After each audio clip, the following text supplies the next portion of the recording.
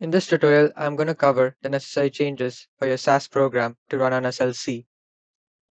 Navigate to File Explorer, Hub, then Hub Server. Head over to a directory of your choice and create 3 folders: SAS Test, SLC Test, and SLC Production Ready. Find a compatible program, copy it, and paste it into SLC Test. Rename the program and add the suffix _SLC test. Open the program. This program first imports 2 SAS7B datasets, converts them into WPD datasets, then merges and exports the merged dataset as a WPD dataset. It may be necessary to update all the libname statements to point to the data being referenced. To do this, navigate to where you have stored the datasets. I've stored them over here in the data folder.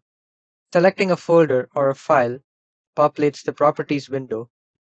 The properties window includes a path which can be used to update the directories of the libname statements.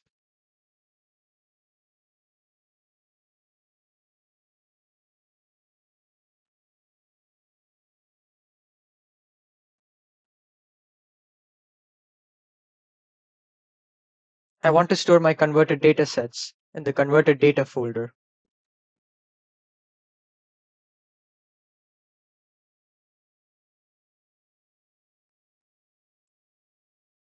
And I want to store my output in the output folder.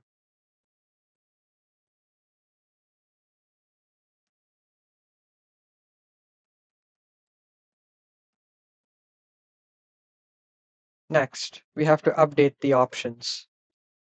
Since the datasets I'm using are SAS7BDAT datasets, I have to use the option SAS7BDAT. I want to convert my datasets into WPD datasets. Therefore, I'll use the option WPD. And finally, I want my merged dataset to also be a WPD dataset. Therefore, I'll update the option to WPD.